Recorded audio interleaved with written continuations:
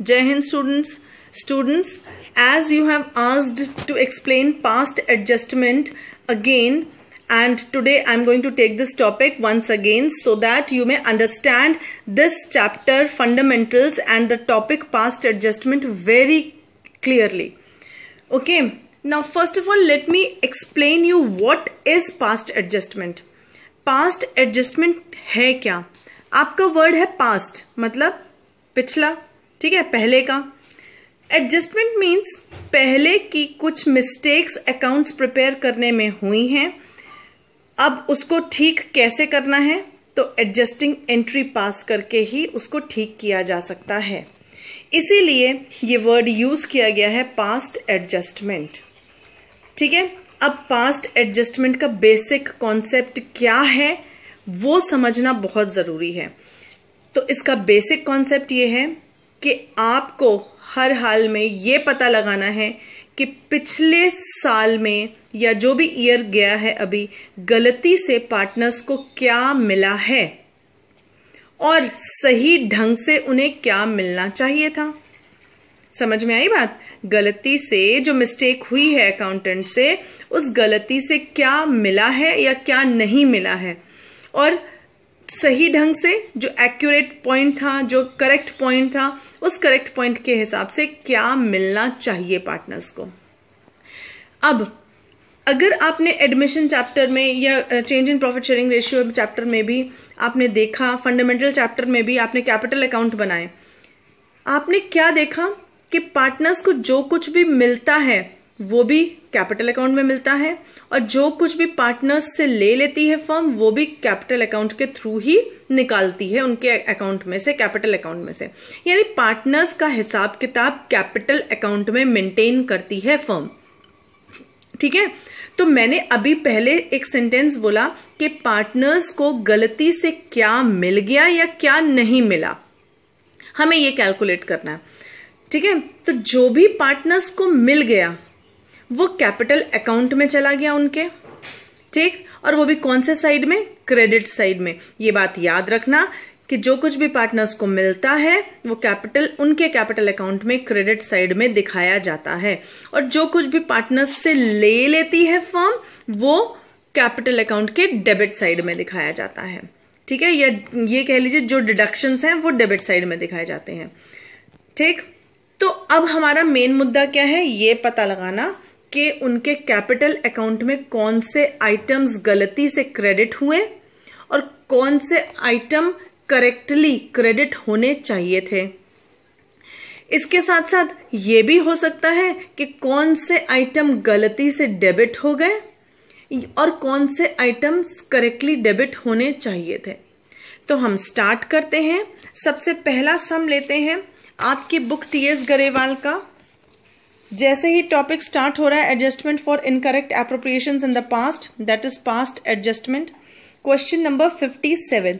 सबसे पहला सम, रिया, Mona and Nisha shared profits in the ratio of 3:2:1. The profits for the last 3 years were rupees 1,40,000, 84,000, 1,06,000 respectively. These profits were by mistake shared equally. It is now decided to correct the error. Give the necessary rectification journal entry. अब इस question में हमें ये देखना है कि क्या गलती हुई है. गलती ये हुई है कि पिछले 3 साल का प्रॉफिट लगातार बाय मिस्टेक इक्वली शेयर कर दिया गया, जबकि होना किस रेशियो में शेयर चाहिए था? 3:2:1 के रेशियो में होना चाहिए था. ठीक है, तो अब हमें इसको सही करना है. देखते हैं इसका सॉल्यूशन कैसे करेंगे. ऊपर सबसे पहले हम बनाएंगे एडजस्टमेंट टेबल. एक पर्टिकुलर्स का कॉलम होगा और जितने पार्टनर्स हैं उनके नाम का कॉलम होगा. ठीक, वैसे तो एक टोटल का कॉलम भी बनता है, मगर यहाँ पे टोटल का कॉलम क्यों नहीं बना है ये मैं अभी आपको आगे बताऊंगी और आपको बहुत आसानी से समझ में आ जाएगा क्यों नहीं बना यहाँ पे टोटल का कॉलम. ठीक है, तो सबसे पहले हम देखते हैं कि गलती से क्या हुआ. टोटल प्रॉफिट ऑफ 3 years, 3 सालों का प्रॉफिट कितना है? प्लस किया 3 सालों का profit 3,30,000. Wrongly credited to capital account. मैंने क्या बोला था? पार्टनर्स को प्रॉफिट मिलता है ना, तो प्रॉफिट मिला है तो किस साइड मिला होगा? कैपिटल अकाउंट के क्रेडिट साइड में मिला होगा. यानी कि profit credited to capital account, वो भी कौन सा, रॉन्गली, गलती से, इन इक्वल रेशियो। 3,30,000 को तीनों के बीच में डिवाइड कर दिया इक्वल रेशियो में। अब ये गलती से अमाउंट मिल चुका है पार्टनर्स को, यानी क्रेडिट हो चुका है उनके कैपिटल अकाउंट में। तो अब हम क्या करेंगे, उनके कैपिटल अकाउंट से ये अमाउंट निकाल लेंगे वापस। फर्म क्या करेगी, उनके अकाउंट में से ये अमाउंट निकाल लेगी, यानी कि अमाउंट क्या कर देगी, अब डेबिट करेगी। ये क्या है जो प्रैक्टिकली करेगी फर्म, वो करना है आपने। ये क्रेडिट हो चुके हैं गलती से, अब डेबिट किए जाएंगे, यानी उनके अकाउंट से निकाल लिए जाएंगे। अबव प्रॉफिट यानी 3 साल का profit 3,30,000 actually to be credited to capital account in ratio of 3:2:1। अब ये 3,30,000 का प्रॉफिट एक्चुअली यानी सही ढंग से करेक्टली क्रेडिट होना तो चाहिए था कैपिटल अकाउंट में, बिल्कुल प्रॉफिट क्रेडिट होना चाहिए कैपिटल अकाउंट में। क्यों, क्योंकि प्रॉफिट मिल रहा है पार्टनर्स को, मगर किस रेशियो में होना चाहिए था, 3:2:1 के। तो हमने 3,30,000 को 3:2:1 में डिवाइड किया, तो हमारा आया 1,65,000, 1,10,000, 55,000। अब ये एक्चुअली होना चाहिए था, टू बी क्रेडिटेड यानी होना चाहिए, तो हम इसको क्रेडिट लिख देंगे तीनों को, यानी अब ये क्रेडिट करना है, ये सही अमाउंट है जो कि क्रेडिट होना चाहिए कैपिटल अकाउंट में। ठीक है, अब हम देखेंगे कि कितना अमाउंट निकाला जा रहा है पार्टनर्स के अकाउंट में से और कितना उनके अकाउंट में डाला जा रहा है अमाउंट। ठीक है, तो अमाउंट जो कि उनके अकाउंट से निकाला जाएगा वो होगा 1,10,000 रिया के अकाउंट में से, और जो उनके अकाउंट में फर्म डालेगी अमाउंट वो है 1,65,000, यानी क्रेडिट करेगी 1,65,000। तो हम दोनों का डिफरेंस निकालेंगे, क्योंकि हमें एडजस्टिंग एंट्री पास करनी है। फर्म प्रॉपर वे में अकाउंट प्रिपेयर करके प्रॉपर जर्नल एंट्री पास नहीं करेगी कि ये अमाउंट विड्रॉ हो रहा है और ये अमाउंट उनको दिया जा रहा है, ऐसा नहीं होगा, एडजस्टिंग एंट्री पास होगी। ठीक है, तो हमें क्या करना है, हमें पता लगाना है कि रिया के अकाउंट में फाइनली मिस्टेक क्या हुई है। तो हम कैसे पता लगाएंगे, हम डिफरेंस निकालेंगे। डिफरेंस कैसे, जो रिया को मिलना चाहिए माइनस जो रिया को गलती से मिला है, उन दोनों का डिफरेंस वो आया 55,000। अब हमें यहां पे वो लिखना है जो रिया के अकाउंट को हमने करना है डेबिट या क्रेडिट, और उसको निकालने का बहुत इजी तरीका है, और वो है कि आप प्लस माइनस करते हो। आपने माइनस किया 1,65,000 माइनस 1,10,000। ठीक है, इसमें सिंबल किसका बड़ा है, डेबिट सिंबल, यहां पे प्लस माइनस नहीं देखना, ये नाम देखना है, डेबिट या क्रेडिट, कौन सा बड़ा है, क्रेडिट बड़ा है। क्रेडिट का अमाउंट बड़ा है ना, 1,65,000 क्रेडिट हो रहे हैं, तो फिर 55,000 जो डिफरेंस आपने निकाला है उसके आगे आप क्रेडिट लिख देंगे। ऐसा लिखने पर इसका मतलब होता है कि रिया का अकाउंट एडजस्टिंग एंट्री में आपको क्रेडिट करना है। ठीक है, अब आई बात मोना की। मोना के अकाउंट में से फर्म ने निकालने हैं 1,10,000 और 1,10,000 ही उसके अकाउंट में डालने हैं, यानी क्रेडिट करने हैं। तो 1,10,000 माइनस 1,10,000 नील, यानी कहने का मतलब मोना को जितने मिलने चाहिए थे उतने पहले ही मिल चुके हैं, तो उसके अकाउंट में कोई एडजस्टमेंट नहीं की जाएगी। अब निशा की बारी आई। निशा के अकाउंट से फर्म ने डेबिट करने थे यानी निकालने थे 1,10,000 और फर्म ने क्रेडिट करने हैं यानी उसके अकाउंट में डालने हैं 55,000। तो फिर से हम करेंगे 55,000 माइनस 1,10,000, आंसर आया 55,000। फिर हमें यहाँ पे कुछ लिखना है, डेबिट या क्रेडिट कैसे पता चलेगा क्या लिखना है, तो हमें ये देखना है कि किसका अमाउंट बड़ा है। डेबिट वाले का अमाउंट बड़ा है, ये जो डेबिट आपने लिखा है, या ये जो क्रेडिट लिखा है उसका अमाउंट बड़ा है। तो दोनों को कंपेयर करने पे हमें पता चला कि डेबिट वाले का अमाउंट बड़ा है, 1,10,000 वाला बड़ा अमाउंट है। तो इसका मतलब ये जो डिफरेंस आया है 55,000 का, उसके आगे हम डेबिट लिख देंगे। आ गया समझ में? और ऐसा लिखने का मतलब क्या होता है कि जब हम एडजस्टिंग एंट्री पास करेंगे तो निशा का अकाउंट डेबिट किया जाएगा 55,000 से। अब हम अपनी जर्नल एंट्री पास करेंगे, क्योंकि जो सारा कैलकुलेशंस थी हमने निपटा दी हैं, वर्किंग्स थी जो हमारी। जर्नल एंट्री क्या होगी, जो आपने यहां पे लिखा है कि निशा का अकाउंट डेबिट हो रहा है, तो निशाज account debit to Riyaz account capital account. ठीक है, 55,000। स्टूडेंट्स ये याद रखना कि अगर क्वेश्चन कुछ नहीं कह रहा है कैपिटल अकाउंट के बारे में तो वो फ्लक्चुएटिंग है, तो हम यहाँ पे कैपिटल वर्ड ही यूज करेंगे जर्नल एंट्री में। अगर क्वेश्चन क्लियरली कह रहा है कि द कैपिटल्स वर फिक्स्ड, तो हम कैपिटल वर्ड की जगह करंट वर्ड यूज करेंगे, करंट अकाउंट से एडजस्टमेंट करेंगे। ठीक है, नेक्स्ट क्वेश्चन हम लेते हैं। हाँ, तो यहां जो एक्चुअली मिलना चाहिए था पार्टनर्स को वो दिखा रही हूं मैं आपको। तो interest on capital at the rate 12% per annum actually to be credited to capital account, यानी ये मिलना चाहिए था, और मिलना चाहिए था पार्टनर्स को तो कहां मिलेगा? कैपिटल अकाउंट में। किस साइड में? क्रेडिट साइड में। तो हम लिखेंगे to be credited to capital account. कितने पार्टनर्स है? पी और क्यू। अब यहां पे टोटल का कॉलम बना रहे हैं, जानते हैं क्यों? और वहां क्यों नहीं बनाया था ऊपर वाले सम में? इसलिए नहीं बनाया था क्योंकि हमने पहले ही टोटल प्रॉफिट लिया है। ठीक है, प्रॉफिट अपने आप में टोटल होता है, और हमने वैसे भी 3 साल का लिया। अगर यहाँ पे 1 साल का भी होता तो भी हमें टोटल का कॉलम बनाने की जरूरत ना पड़ती। ठीक है, क्योंकि प्रॉफिट अपने आप में ही टोटल होता है। अब यहाँ पे हमें क्यों टोटल का कॉलम बनाना पड़ रहा है? क्योंकि हम प्रॉफिट में से दिए जाने वाले एक ही आइटम को सिर्फ उठा रहे हैं, उसी के टॉपिक को डिस्कस कर रहे हैं। टॉपिक क्या है? सिर्फ एक आइटम प्रॉफिट में से दिए जाने वाला। ठीक है, और वो क्या है कि फर्म दे रही है इंटरेस्ट ऑन कैपिटल। किसको? पार्टनर को। पार्टनर को ये इंटरेस्ट ऑन कैपिटल मिल रहा है, तो कहां जाएगा? उसके कैपिटल अकाउंट में, क्रेडिट साइड में। ठीक है, और अभी मिलना चाहिए था, नहीं मिला, तो हम लिख रहे हैं एक्चुअली टू बी क्रेडिटेड। और वो अमाउंट कितना आ रहा है? उनका कैपिटल है 2 लाख और 3 लाख। 12% इंटरेस्ट के हिसाब से बन रहा है। पी का 24,000, क्यू का 36,000। अब ये मिलना चाहिए था, यानी क्रेडिट होना चाहिए उनके कैपिटल अकाउंट में, तो हमने यहां क्रेडिट लिख दिया कि ये होना चाहिए क्रेडिट। इन दोनों को टोटल किया तो पता चला वो है अमाउंट 60,000। अब ये टोटल हमने इसलिए किया क्योंकि इंटरेस्ट ऑन कैपिटल फर्म दे रही है पार्टनर्स को, तो फर्म कहां से देगी? अपने प्रॉफिट में से ही तो देगी। फर्म के लिए इंटरेस्ट ऑन कैपिटल देना एक एक्सपेंस है, और कोई भी एक्सपेंस फर्म कहां से करती है?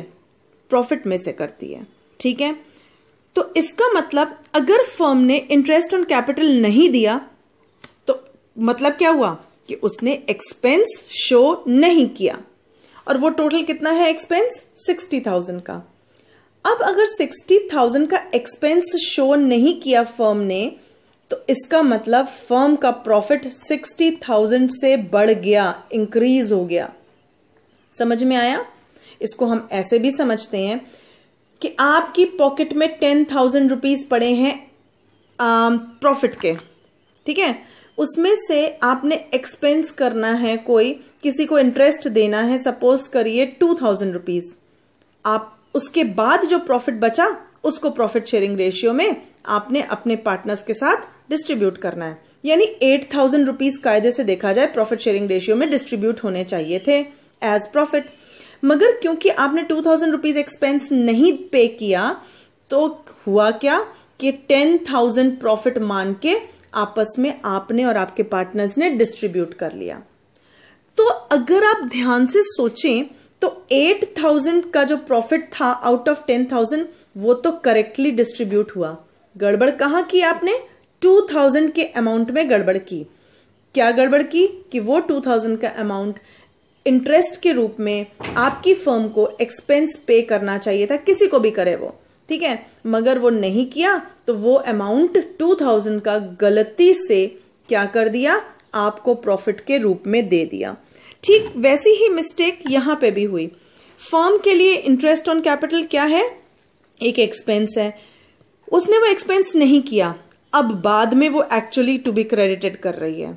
60,000 का भूल गई एक्सपेंस करना फर्म, और वो एक्सपेंस क्या था? इंटरेस्ट ऑन कैपिटल, जो कि उसने पार्टनर्स को देना है। 60,000 का एक्सपेंस नहीं किया, तो इसका मतलब प्रॉफिट 60,000 से बढ़ गया।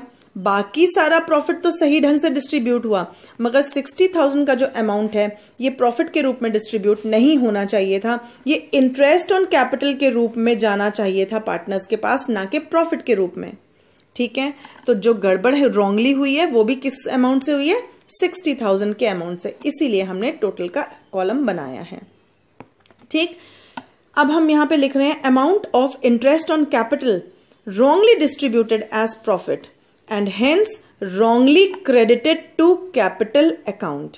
समझ में आई बात आपको? इंटरेस्ट ऑन कैपिटल का अमाउंट यानी 60,000 गलती से प्रॉफिट के रूप में डिस्ट्रीब्यूट हो गया, इसका मतलब प्रॉफिट भी तो पार्टनर्स को मिल ही रहा है, तो वो भी रॉन्गली क्रेडिट हुआ है कैपिटल अकाउंट में। ठीक है, और वो कितना गया कैपिटल अकाउंट में, 60,000 को इक्वली डिवाइड कर दिया क्योंकि प्रॉफिट शेयरिंग रेशियो इक्वल है, 30,000 30,000। ये मिल चुका है पार्टनर्स को गलती से प्रॉफिट के रूप में। अब हम क्या करेंगे, फर्म क्या करेगी, उनके अकाउंट में से निकाल देगी, यानी डेबिट करेंगे 30,000 को। ठीक है, फिर से हम डिफरेंस निकालेंगे, और डिफरेंस क्यों निकाल रहे हैं, ये पता लगाने के लिए कितना मिलना चाहिए और कितना मिल चुका है और अब निकालना है पार्टनर्स के अकाउंट में से। तो पी का कंपैरिजन कर रहे हैं, मिलना चाहिए था उसको 24,000 मगर गलती से मिल चुका है 30,000, इसका मतलब 6,000 ज्यादा मिला है पी को। ठीक है, अब पी के कैपिटल अकाउंट को क्या करना है ये देखना है। फिर से वही बात, शॉर्टकट बता रही हूं, ज्यादा सोचने की जरूरत ही नहीं है। किसका अमाउंट बड़ा है, क्रेडिट का कि डेबिट का? डेबिट का बड़ा है ना 30,000, तो यहां पे 6,000 जो डिफरेंस आया उसके आगे डेबिट लिख दिया, और इसका मतलब क्या है कि एडजस्टिंग एंट्री में पी के कैपिटल अकाउंट या करंट अकाउंट जो भी होगा क्वेश्चन के अकॉर्डिंगली डेबिट किया जाएगा। क्यू का भी ऐसे डिफरेंस निकालेंगे एक्चुअली और रॉन्गली अमाउंट में, तो 30,000 माइनस 36,000 किया हमने, तो 6,000 का डिफरेंस आया। अब यहां पे लिखेंगे क्या, किसका बड़ा अमाउंट बड़ा है, क्रेडिट का कि डेबिट का अमाउंट बड़ा है? तो क्रेडिट का अमाउंट बड़ा है, 36,000 है वो, तो यहां पे हम जो डिफरेंस आया है उसके आगे लिख देंगे क्रेडिट, इसका मतलब क्यू का कैपिटल अकाउंट क्रेडिट होगा। अब हम अपनी जर्नल एंट्री पास करेंगे, Ps current account debit to cues current account 6,000 जो डिफरेंस हमने कैलकुलेट किया था। आ गया समझ में? करंट अकाउंट वर्ड इसलिए यूज किया है क्योंकि यहां पे क्वेश्चन कह रहा है कि उनके कैपिटल्स फिक्स्ड हैं। नेक्स्ट क्वेश्चन मैं ले रही हूं क्वेश्चन नंबर 61, क्योंकि 59 और 60 ऑलमोस्ट वैसे ही हैं जो अभी हमने दो किए हैं। क्वेश्चन नंबर 61 कह रहा है Ram Mohan and Sohan sharing profits and losses equally have Capitals of rupees 1,20,000, 90,000 and 60,000 respectively. For the year ended 31st March 2019 interest was credited to them at 6% instead of 5%। Give adjustment journal entry. अब mistake क्या हुई है, 31st March 2019 को उनको interest मिला, तो interest was credited. जब ये क्रेडिटेड वर्ड लिखा गया है इसका मतलब पार्टनर्स को ये इंटरेस्ट मिला है, और मिलने वाला इंटरेस्ट पार्टनर्स का क्या कहलाता है, इंटरेस्ट ऑन कैपिटल। चलिए, अब इंटरेस्ट जो क्रेडिट हुआ है वो हुआ है 6% पे इंस्टेड ऑफ 5%, मगर इंटरेस्ट ऑन कैपिटल उन्हें मिलना कितना चाहिए था, 5% मिलना चाहिए था, मगर मिला कितना, 6%।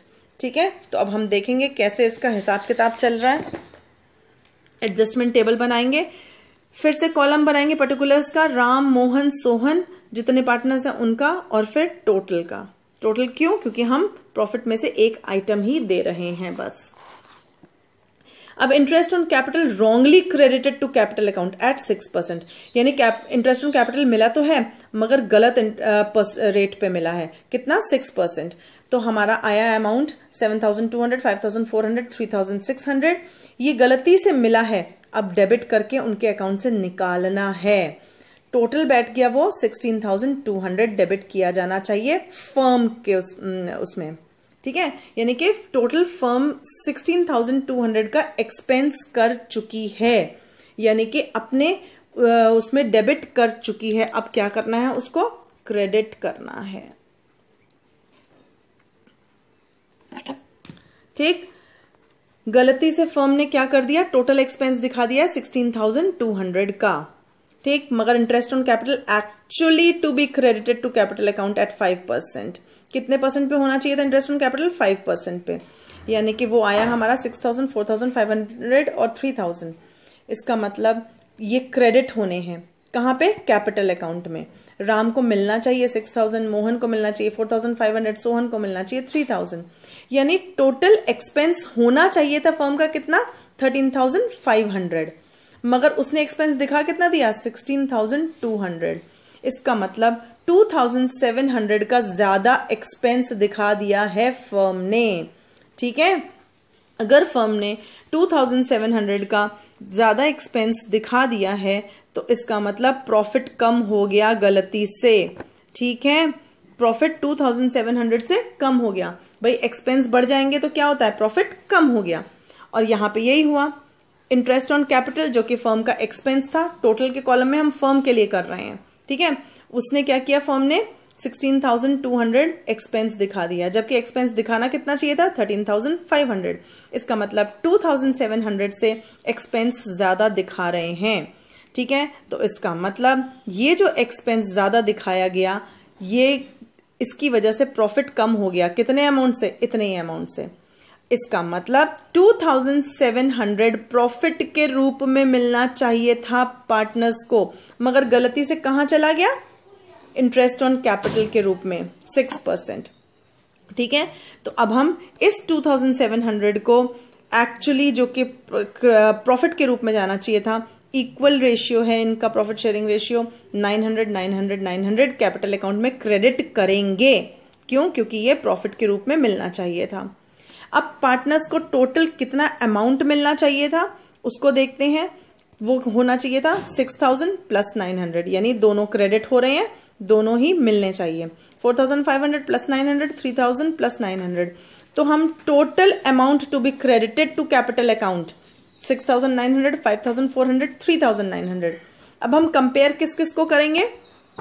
डेबिट और क्रेडिट, टोटल क्रेडिट को कंपेयर करेंगे। ठीक है, पार्टनर्स को ये और ये 5% इंटरेस्ट मिलना चाहिए था। 900 जो गलती से इंटरेस्ट के रूप में ऊपर चला गया, 1% एक्स्ट्रा, वो मिलना चाहिए था प्रॉफिट के रूप में। तो हमने टोटल क्रेडिट कर लिया। अब हम कंपेयर करेंगे। राम को गलती से अमाउंट मिला है 7200, मिलना चाहिए था 6900। इसका मतलब डिफरेंस निकाला 300 रुपीज राम को ज्यादा मिल चुके हैं। ठीक है, फिर वही करेंगे। 7200 अमाउंट बड़ा है कि 6900 अमाउंट बड़ा है? 7200 अमाउंट बड़ा है, और वो अमाउंट बड़ा है वो क्या हो रहा था? डेबिट हो रहा था। तो यहां पे हम डेबिट लिख देंगे।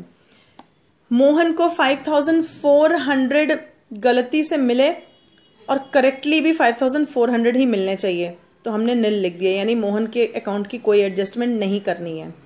सोहन को 3600 गलती से मिले, ठीक है, मगर मिलने चाहिए थे 3900, तो हम डिफरेंस निकाला हमने 3600 माइनस 3900, 300 डिफरेंस आया। ठीक है, डेबिट बड़ा है अमाउंट के क्रेडिट बड़ा है अमाउंट? ये वाला क्रेडिट बड़ा है अमाउंट, तो क्रेडिट बड़ा है अमाउंट, तो हम यहाँ पे जो डिफरेंस आया उसको क्रेडिट लिख देंगे जर्नल एंट्री में। फिर जिसका अमाउंट के आगे डिफरेंस के आगे क्रेडिट लिखा था उसका अकाउंट क्रेडिट करेंगे, जिसके डिफरेंस के आगे डेबिट लिखा था उसका अकाउंट डेबिट करेंगे। तो Ram's capital account debit to Sohan's capital account 300 rupees. I hope आपको समझ में आ रहा है। अब नेक्स्ट क्वेश्चन 62। अच्छा स्टूडेंट्स, आप इसको ना शॉर्टकट में भी कर सकते हो क्योंकि ये बहुत कम नंबर का होगा, ज्यादा से ज्यादा 3 मार्क्स। ठीक है, तो आप इसको शॉर्टकट भी कर सकते हो। ये मैंने बहुत बड़े उस पर किया है ताकि आपको समझ में आए। इसका शॉर्टकट ये है कि आपको दिख रहा है यहाँ पे क्लियरली कि 5% आईओसी मिलना चाहिए था, मिला 6%। इसका मतलब 1% आईओसी ज्यादा मिला है। ठीक है, आप सीधे सीधे ये सब कुछ ना करके आईओसी एक्स्ट्रा गिवन रॉन्गली, या आप लिख सकते हो IOC wrongly credited as extra, या extra IOC wrongly credited to capital account 1%।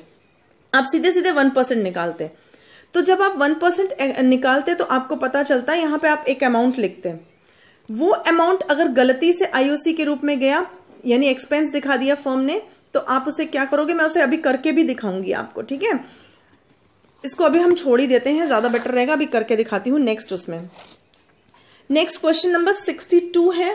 इस क्वेश्चन में क्या हुआ है?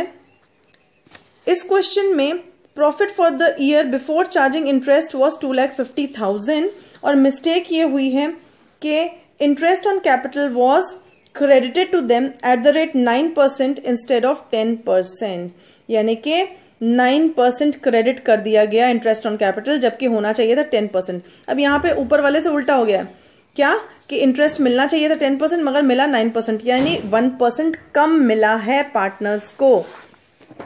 फिर से हम वही करेंगे, आईओसी रॉन्गली क्रेडिटेड 9%, ये आ गया, यानी 54,000 का फर्म ने गलती से एक्सपेंस दिखा दिया है।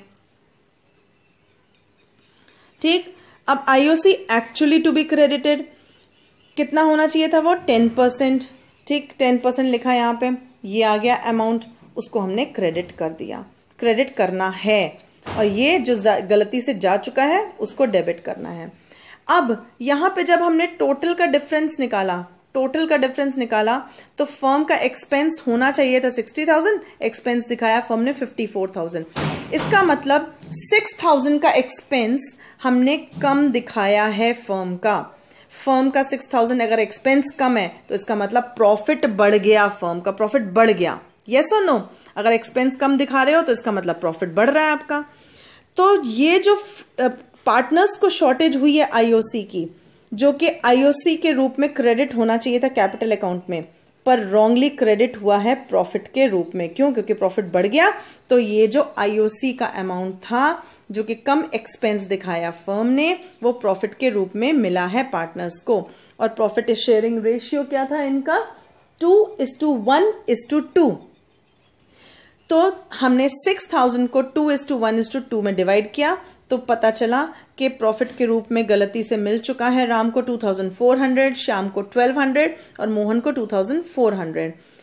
अब जो गलती से अमाउंट मिला है वो क्या करना है? डेबिट करना है। अब यहाँ पे 2 अमाउंट डेबिट हैं, ठीक है, ये 2 अमाउंट डेबिट है, तो हमें पता लगाना है कि टोटल डेबिट कितना किया जाए कैपिटल अकाउंट में, यानी कि कैपिटल अकाउंट में से कितना अमाउंट निकाला जाए। वो है 27,000 प्लस 2,400, यानी 29,400 टोटल डेबिट। ठीक, इसी तरह से श्याम का 9,000 प्लस 1,200 10,200 टोटल डेबिट। मोहन का 18,000 प्लस 2,400 20,400 टोटल डेबिट। यानी ये टोटल अमाउंट है जो कि उनके अकाउंट में से निकालना है, और उनके अकाउंट में देना कितना अमाउंट है जो क्रेडिट होना चाहिए? 30,000 10,000 20,000 एक्चुअली टू बी क्रेडिटेड। अब हम कंपेयर किसको करेंगे? जो एक्चुअली टू बी क्रेडिटेड है और जो एक्चुअली टू बी डेबिटेड है। ठीक है, टोटल डेबिट। ठीक, इन दोनों को कंपेयर करेंगे हम। कंपेयर किया तो 30,000 माइनस 29,400 600। फिर से वही बात, कौन सा अमाउंट बड़ा है, क्रेडिट का कि डेबिट का? क्रेडिट का, तो 600 के आगे क्रेडिट लिख दिया। किसके कॉलम में? राम के कॉलम में। श्याम के कॉलम को देखते हैं, टोटल क्रेडिट है उसका 10,000, डेबिट हो रहा है टोटल 10,200, तो इसका मतलब 200 डिफरेंस आ रहा है। माइनस करने पर कौन सा अमाउंट बड़ा है, डेबिट का कि क्रेडिट का? तो डेबिट का बड़ा है, 200 के आगे डेबिट लिख दिया। इसी तरह से मोहन के में देखेंगे, डेबिट हो रहा है क्रेडिट हो रहा है 20,000 और टोटल डेबिट हो रहा है 20,400। डिफरेंस निकाला 20,000 माइनस 20,400 400 आया। कौन सा बड़ा अमाउंट है, डेबिट का बड़ा है या क्रेडिट का बड़ा है? तो डेबिट का बड़ा है, तो 400 के आगे डेबिट लिख दिया। यानी हमारी जो जर्नल एंट्री होगी वो होगी श्याम का अकाउंट डेबिट करेंगे, मोहन का अकाउंट डेबिट करेंगे और राम का अकाउंट क्रेडिट करेंगे। ठीक है, और ये रही इसकी journal entry. Shyam's current account debit, Mohan's current account debit 200 400 to Ram's current account 600। अब आई बात वो जो इसका शॉर्टकट करने की। तो शॉर्टकट करने का तरीका क्या है कि हम इसमें सिर्फ 1% को ही कैलकुलेट करें। इस क्वेश्चन में खाली अगर हम 1% देखें, गड़बड़ किसमें हुई है? 1% में। भाई 5% आईओसी मिलना तो चाहिए ही था, ठीक है, मगर गलती से 6% दे दिया, यानी 1% ज्यादा दे दिया। तो अगर हम क्वेश्चन नंबर 61 में 1% कैलकुलेट करेंगे तो 1% हो जाएगा हमारा 1200, 900 और 600। मैं इसको यहाँ पे दूसरे पेज में कर रही हूँ। 1200, 900 और 600। और पार्टनर्स के नाम क्या थे 61 क्वेश्चन में? राम, मोहन और सोहन। ठीक है, तो ये रॉन्गली 1% रॉन्गली क्रेडिट हुए हैं। कहां पर? 1% रॉन्गली क्रेडिट हुए हैं, कहां पे? क्रेडिटेड टू कैपिटल अकाउंट, यानी 1% ज्यादा मिल गया है पार्टनर्स को।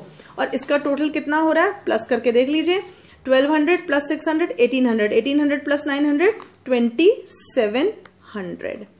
ठीक है, तो 2700 ज्यादा अमाउंट चला गया है फर्म के पास से, और किस रूप में गया? क्रेडिट हुआ है कैपिटल अकाउंट में, आईओसी के रूप में। ठीक है, यानी फर्म ने 2700 का आईओसी एक्स्ट्रा दे दिया है, यानी फर्म ने 2700 का एक्सपेंस शो कर दिया है, एक्स्ट्रा एक्सपेंस। अगर ये एक्सपेंस शो नहीं करती फर्म तो ये अमाउंट प्रॉफिट में जाना चाहिए था, यस और नो। ठीक है, तो 2700 का जो एक्सपेंस है वो प्रॉफिट के रूप में डिस्ट्रीब्यूट होता, और रेशियो क्या होता? इक्वल प्रॉफिट इक्वल रेशियो, यानी कि 900 900 900। ये 1% एक्स्ट्रा क्रेडिट हुआ है, तो अब इसको क्या करना था? हमें डेबिट करना था, सबके अकाउंट कैपिटल अकाउंट में से डेबिट कर देना था। ये अमाउंट अगर ना होता तो प्रॉफिट के रूप में 2700 बढ़ता। क्यों? क्योंकि ये एक्सपेंस शो किया, ये एक्सपेंस ना होता तो 2700 से प्रॉफिट बढ़ जाता, प्रॉफिट बढ़ता तो एक्चुअली में प्रॉफिट, दिस इज एक्चुअली, ठीक है, एक्चुअली प्रॉफिट जो कि इक्वली डिस्ट्रीब्यूट होता, यानी कि 900 रुपीज क्रेडिट करने हैं फर्म ने कैपिटल अकाउंट में। ठीक है, तो अब हम इसको कंपेयर करेंगे। ये अमाउंट डेबिट हो रहा है, ये क्रेडिट हो रहा है, यानी ये कैपिटल अकाउंट में से निकाला जा रहा है, ये कैपिटल अकाउंट में दिया जा रहा है। डिफरेंस कैलकुलेट करेंगे हम। ठीक है, 1200 माइनस 900 300, 900 माइनस 900 निल, 600 माइनस 900 300। अब बारी आई लिखने की, डेबिट करना है ये 300 के क्रेडिट करना है। कौन सा बड़ा है? ये अमाउंट किसका बड़ा है, डेबिट का कि क्रेडिट का? तो डेबिट का बड़ा है, 1200 है, तो यानी कि जो राम है उसके अकाउंट को हम डेबिट करेंगे 300 रुपीज से। ठीक है, और फिर यहां पे भी 300 हमने डिफरेंस तो निकाल लिया, क्रेडिट लिखना है इसको कि डेबिट लिखना है, तो किसका अमाउंट बड़ा है? डेबिट का बड़ा है कि क्रेडिट का बड़ा है? तो दिख रहा है क्रेडिट का अमाउंट बड़ा है 900, तो यहाँ पे सोहन के अकाउंट में हम क्रेडिट लिख देंगे 300, यानी हमारी जर्नल एंट्री हो जाएगी राम्स अकाउंट डेबिट, राम का कैपिटल अकाउंट, क्योंकि ये फिक्स नहीं है, तो Ram's capital account debit to Sohan's capital account 300 rupees, और यही थी ना इसकी जर्नल एंट्री। ठीक है, तो ये इसका शॉर्टकट मैंने आपको एक्सप्लेन कर दिया है। इसी तरह से इस वाले का भी शॉर्टकट होगा, क्वेश्चन नंबर 62 का। और यहां पे शॉर्टकट क्या होगा क्वेश्चन नंबर 62 का? कि 1% कम मिला है। ठीक है, तो अब इस पार्टनर्स के नाम क्या है? राम श्याम मोहन, RSN। अब मैं क्वेश्चन नंबर 62 का भी शॉर्टकट आपको बता रही हूं, राम श्याम और मोहन, और फिर टोटल भी। ठीक, यहां पे क्या हुआ है कि 1% कम मिला है, 1% कम मिला है। अगर तो फिर 1% IOC to be credited to capital account, 1% IOC credit होना चाहिए था कैपिटल अकाउंट में, तो 1% कितना हो जाएगा? 3000, 1000 और 2000, 3000, 1000 और 2000। ठीक है, उनके कैपिटल के ऊपर 1% कैलकुलेट किया, ये नहीं मिला 1% कम मिला है ना, उनको 9% मिला है मगर मिलना चाहिए था 10%, यानी 1% कम मिला है, तो 1% क्रेडिट होना चाहिए किस रूप में? IOC के रूप में। टोटल हो गया इसका 5-6,000। ठीक है, अब IOC नहीं दिखाया फर्म ने, क्योंकि ये टू बी क्रेडिटेड यानी होना चाहिए था मगर नहीं हुआ है, तो IOC फर्म ने 6,000 से कम दिखाया है अपने एप्रोप्रिएशन अकाउंट में, यानी फर्म ने 6,000 एक्सपेंस शो नहीं किया। अगर फर्म ने 6000 एक्सपेंस शो नहीं किया, इसका मतलब 6000 से प्रॉफिट बढ़ गया, इस प्रॉफिट बढ़ गया तो इसका मतलब 6000 रुपीज जो हैं, जो कि आईओसी के होने चाहिए थे, वो गलती से प्रॉफिट के रूप में डिस्ट्रीब्यूट हो गए। ठीक है, 1% आईओसी wrongly